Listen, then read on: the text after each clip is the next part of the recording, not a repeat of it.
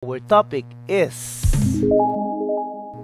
writing an argumentative essay, makapagbukas ng isip, makapagbigay ng tinig, maka-impluwensiya. So, napakalupit ng ating title. So, welcome. And today, I'll be sharing information about this. So, simulan na natin. Subalit ngayon, wala na. Lumayo na. Lumayo.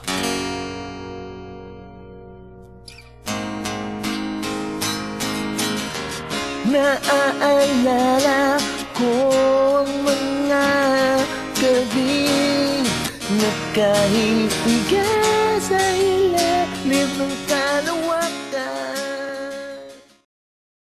I feel ang mga students ko, we already have an idea of what argumentation is not and what argumentation is.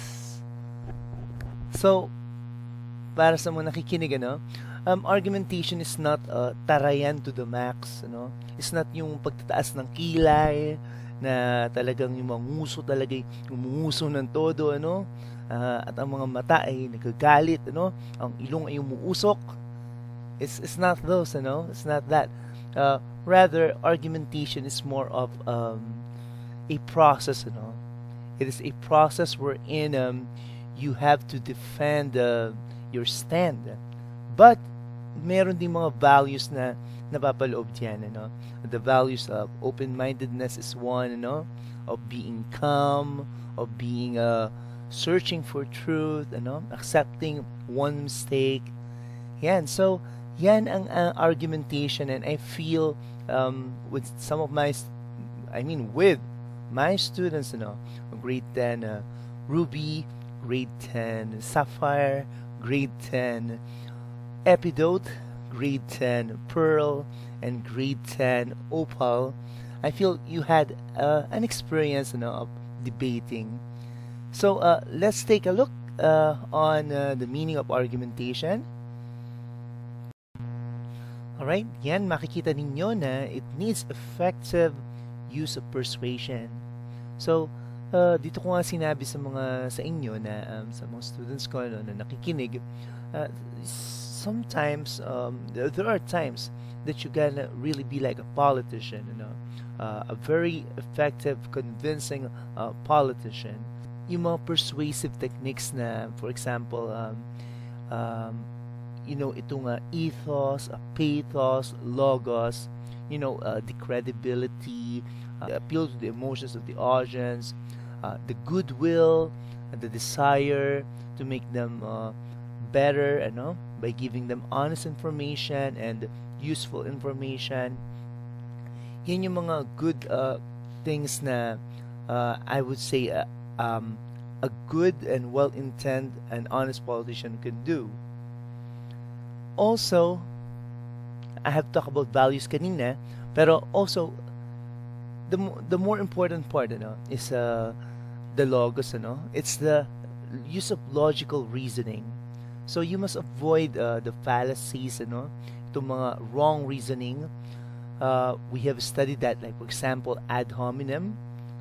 Hindi ka nakikinig sa argumento ng iyong opponent, but more on inaatake mo sa kanyang physical na itsura, or inaatake mo ang isang chismis na narinig mo sa kanya na wala namang evidence.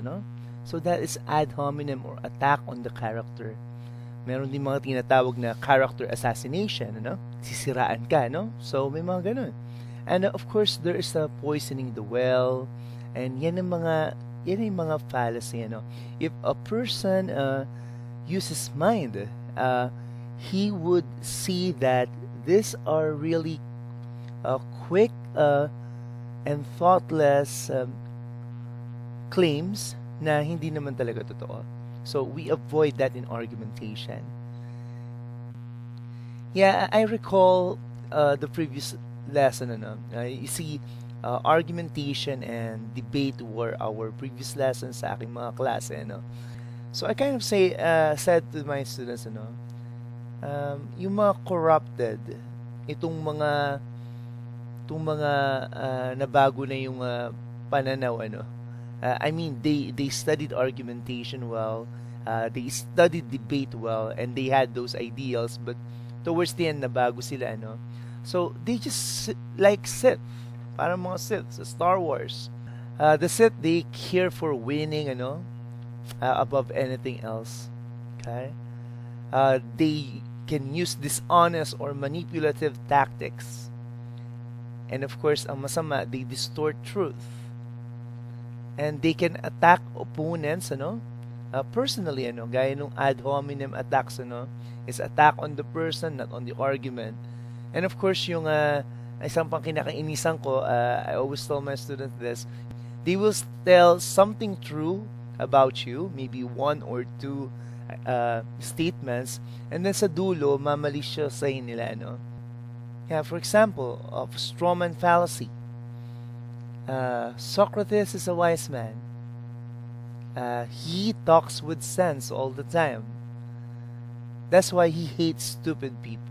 He does not like to talk with stupid people. So, nagsabi ng dalawang bagay na totoo, and then sinundan ng mga bagay na hindi naman totoo.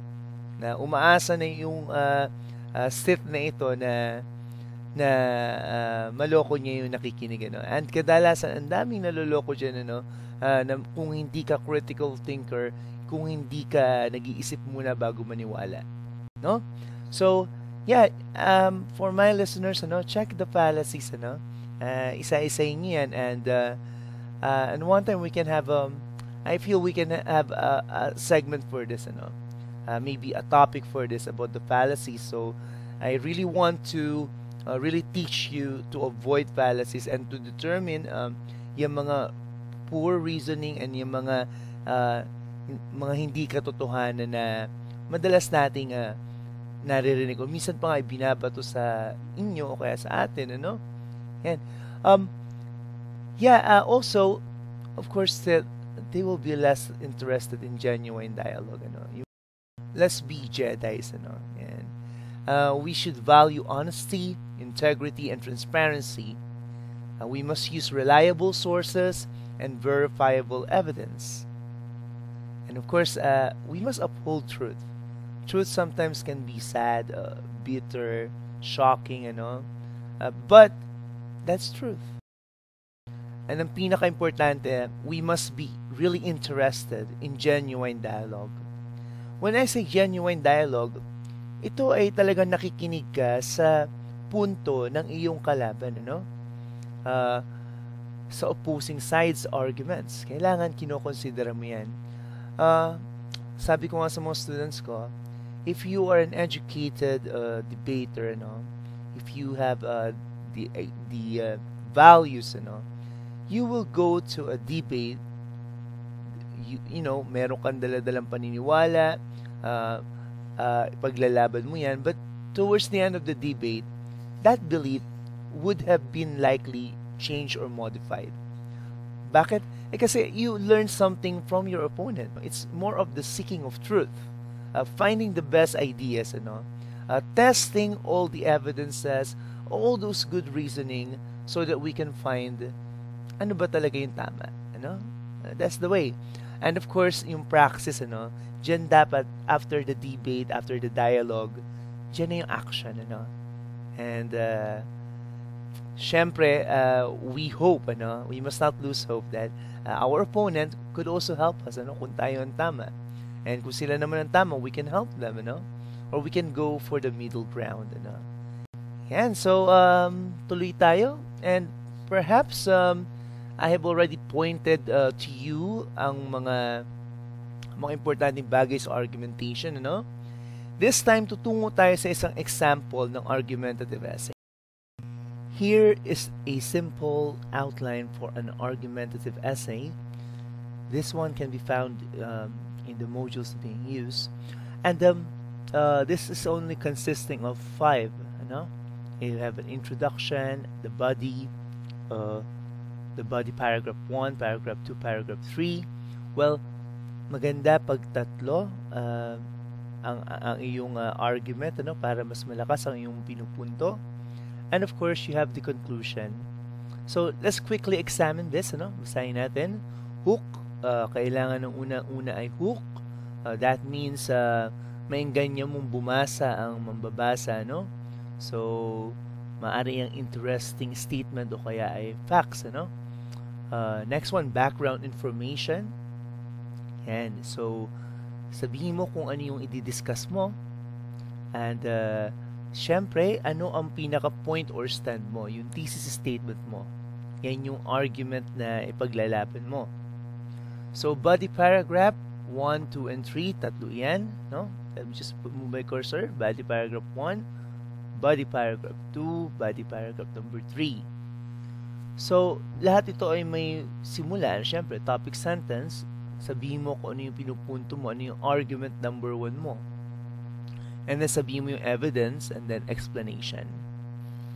And then, there's what we call counter-argument. Ito yung panlaban ng opposing team. Ano yung sinasabi ng opposing team, ano? So, if you look at paragraph number 3, may simula, topic sentence, ano? Ano yung argument mo, yung main point ng paragraph na to? Ano yung evidence na pang-suporta mo doon? And syempre, more explanations, ano? And try to convince and persuade them because this is argumentative essay. And then counter-argument, ito nga yung sinasabi ng opposing team. So, paragraph 4, ganun ulit, ano, there's yung argument number 3 mo, you have to say it, and then you got to provide evidences, okay, strong ones, ano, and of course, explanation. With the explanation, you can use appeal to emotions, ano, examples, and so you can establish your claim. And pagdating sa part 5, that's conclusion. So, you say once more your thesis, ano? And then, you kind of summarize just the main points, ano? You can say, I don't agree with this for 3 reasons. And then, your argument number 1, and then say your argument number 2, and then argument number 3. Finally, you got to call to action, ano? And it can be a direct call, tumawag ka ng pagbabago, or maaring tanong. Alright, so let me read to you, ano? Let us examine, ano? Let's examine Jeepney Operator Strike Back by Anna Christina Tuazon of Inquirer.net. So, Anna is one of my favorite writers in Inquirer. So, before this, inaral ko na siya, no? And nakita ko ang introduction, no? Ang body and conclusion ng essay ni Anna, ni Miss Tuazon. And narito siya, ito. You can see it here, no? So, let's isa-isayin natin to, no? Para matuto tayo magsulat ng argumentative essay, no? Okay. Right, in Inquirer, naku-quote talaga yung mga writer, no? So, sabi dito, ang mga jeepney operators daw, katakot-takot na hirap ang dinanas, ano? At napaka chaotic, ano? Pero itong modernization na nangyayari, itong modernization program, yung pag-aalis sa mga jeepney, ano? Na gagawing mas mga modern na sasakyan, ito daw ay inaalis ang kanilang istorya, no? Ang kultura, no? So, that was the quotation from Anna Christina Tuazon, no? In her column Safe Space, no? And ito ay lumabas sa Philippine Daily Inquirer, no? Ng March 2, 2023, no? Just citing sources, no? Alright, so ang first paragraph niya ay ang kanyang introduction, no? Yan. So, in the introduction, it's about the background of the issue. No? What is happening now? Why is this happening? What is involved? Ito yung mga tanong, ano? Na nakita ko dyan, and how much? So, all of these are information na very important, and nakita natin kanina, may sinasabing hook, ano? Yung hook kailangan daw maging interesado ang mambabasa. Pero I feel, this issue is very interesting, ano. And in fact, wala nga tayo sa school ngayon. Tayo ay nasa mga bahay natin dahil dito, ano. So, yeah, let's try to understand kung ano nga ba mga punto de vista dito, ano. Let's start first with Miss Tuazon's point of view, ano. So sabi niya dito, 40,000 traditional jeepneys in Metro Manila ay mag-strike ngayon, ano?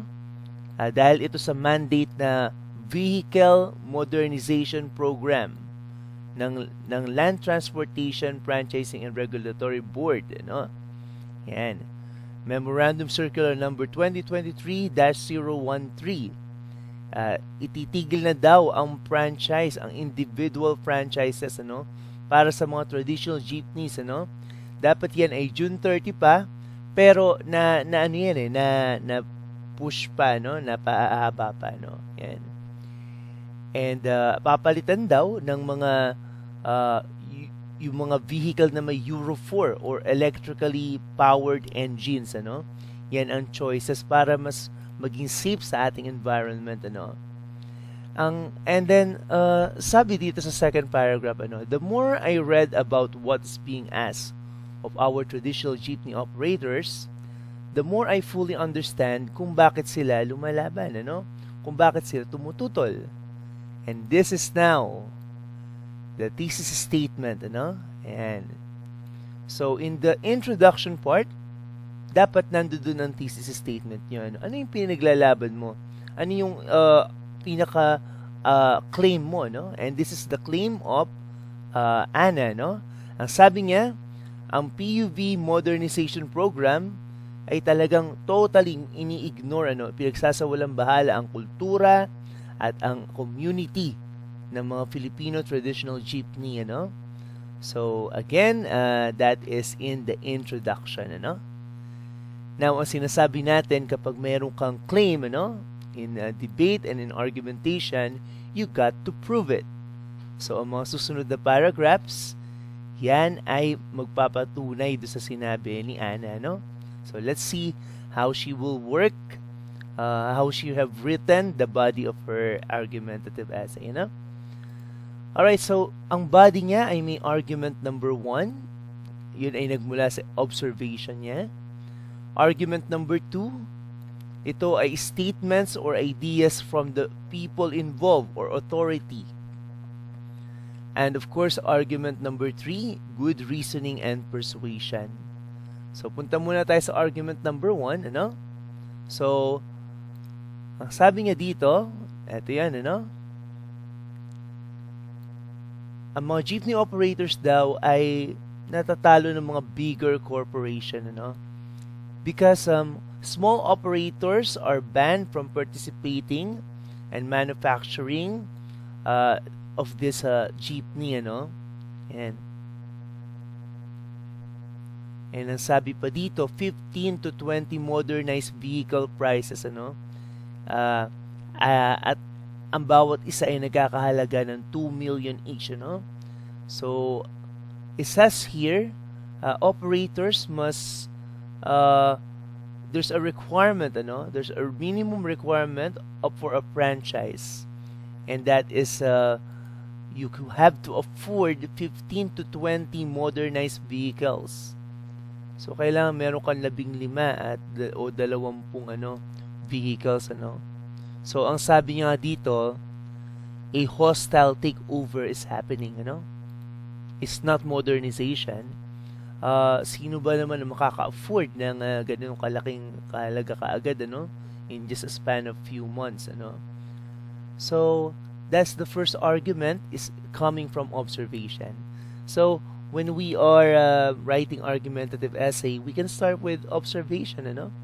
That's a good thing to start. And then, argument number 2, this is a statement or ideas from the people or involved authority, ano.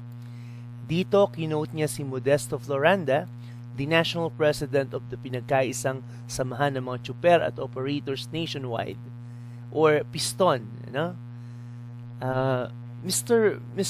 Floranda said, no, that it is wrong, no? Sabi niya, maling-mali ito, na i-consolidate ang mga franchises, ang individual franchises ng mga local jeepney operators, ano, mga local businessmen na kumikita sa jeepney, mga Filipino, into a big corporation, into a big foreign corporation.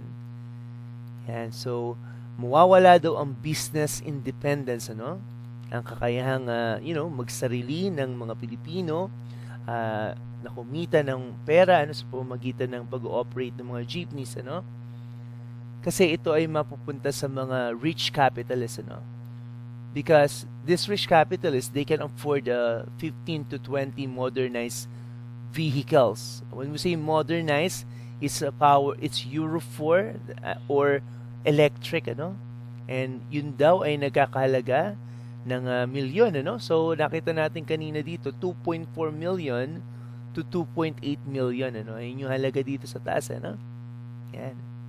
So this is what's happening, And for argument number 3, it's good reasoning and persuasion. So for part 1, she gave an observation, It's not a takeover. It's not modernization. It is a takeover. Pangunguha na, pag-ichipwera do sa isa, pang-api, and then, pagtulak talaga. And then for argument number 2, statements from people involved, and the president said it's really not correct. It's very wrong, They will lose business independence, and these cooperatives are owned by rich capitalists. These are the ones who will benefit more. Now, for argument number 3, this one, it says here, the jeepney industry has always been firstly local and independent one. Ito daw ay local, ito ay dito sa atin ginagawa, At ito ay talagang independiente, independiente. Because nagsimula pa nga ito, one of the oldest is Sarao Motors, Now, in this part of the argumentative essay, you have to utilize good reasoning. Kailangan magandang tamang pangangatwiran, and you can do that by giving examples, And when you have given enough examples, then you can persuade, makakakumbinsi ka, Let's take a look. So, sabi dito, ang Sarao Motors daw ay isa sa mga first jeepney makers ng ating bansa.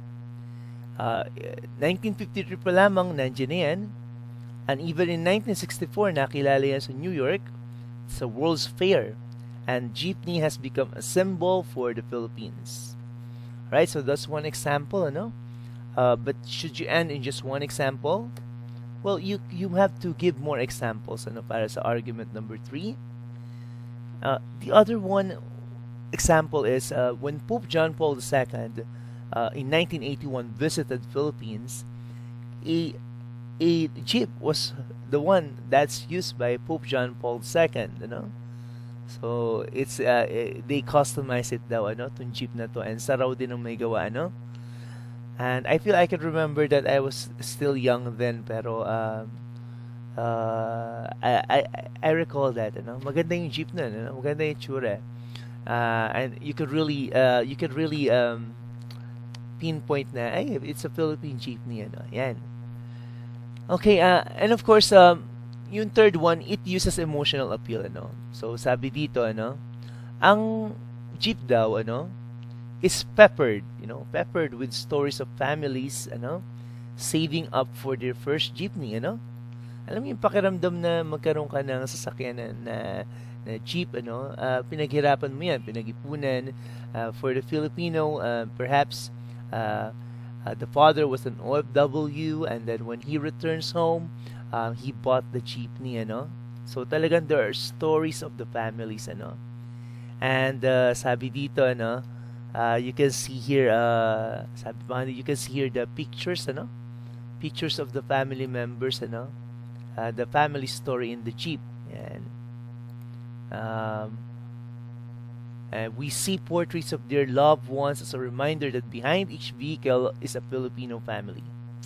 I like this, Behind each vehicle, jeepney, is a Filipino family. Yan. Dito na sa tingin ko yung love, I told my students that in your essay, in your speech, there must be love, there must be kindness, and of course, giving voice to the oppressed, sa mga naapi, at sa mga walang boses, Eto na, dito na nagsisimula. Sabi niya, in every vehicle of a Filipino, jeepney of Filipino, there is a family, a family that depends on that vehicle. Even though I am kind of annoyed, I drive a motorcycle, and may mga jeep talaga na barumbadong magpatakbo, But having that idea, I feel, is kind of enlightening, and giving us more empathy about families that depend on this vehicle, no? So, and I recall this. They even proudly paint words that inspire them and motivate them to keep going, These were the old jeeps, I may say to Miss Tuazon, Pero siguro meron pa rin ito,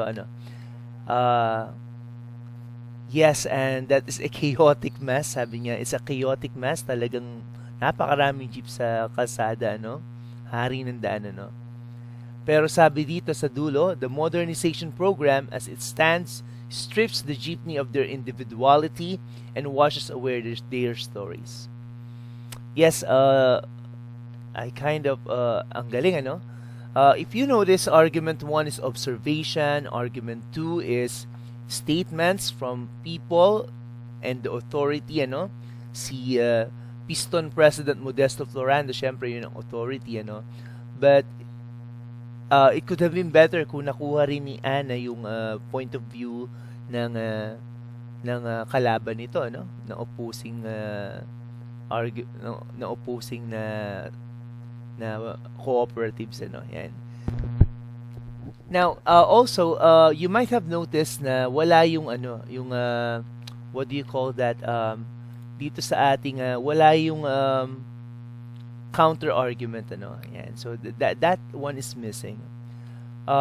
For a student who would like to put that, I feel kailangan basahin mo yung other side, So one of the other side is an opinion, from a certain Rudy Coronel, from Batangas, He pointed here in lost opportunity in jeepney strike, He pointed here that classes are affected, number one, and then he said that pollution will be reduced, if we go for Euro 4 and electric vehicles, and those are very important too. So yan ang mga counter arguments kay Ana Tuazon, pero I read this lost opportunity, and I'm kind of not so convinced on this one, And let me now go to the conclusion, Ito talaga yung na-convince ako kay Ana, in the conclusion part, you got to have a call for action, and yes, it's giving voice to the oppressed, So sabi niya dito, merong paraan para na mag-modernize na sinusuportahan ang industry, ang local industry, ang mga local na gumagawa ng mga jeepney, Instead na wasakin natin yung local industry na yun at mag-import na lang tayo na mag-import ng mga jeepney, ng mga Euro 4, ng mga electric jeepney. So,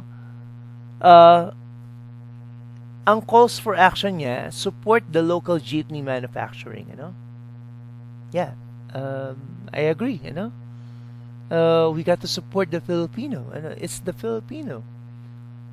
And then, more equitable swaps, Pwedeng pagpapalitan, I have an old Jeep, I'm gonna swap it with a new one. And then, incentives, to motivate local jeepney operators, And the next one is, we got to increase access, to cleaner and greener options, Kung makina ba yan na ipapalit sa lumang makina ng Jeep, Kung yan ba ay gasolinang mas greener, Then we could get that instead of increasing the cost of entry. Remember, ang sabi dito, the jeepney drivers, the jeepney operators need to have a certain number, of a 2.4 million peso Jeep or 2.8 million peso vehicle, na Euro 4 or electric, and they get to have 15 to 20 of this, So that's that. I want you to read this. Jeepney operators strike back. Napapanahon yan. And kaya tayo nasa bahay dahil dyan. Pero I hope you also read The Lost Opportunity and you weigh things. And dyan siguro tayo magtatapos ng ating first podcast. And I'd like to thank you all sa pakikinig dito sa Ponderings and specifically sa ating podcast na tinatawag kong Pag-iisip. So until next time mga students, enjoy the rest of the day. Huwag mo tayo magpaka-pressure.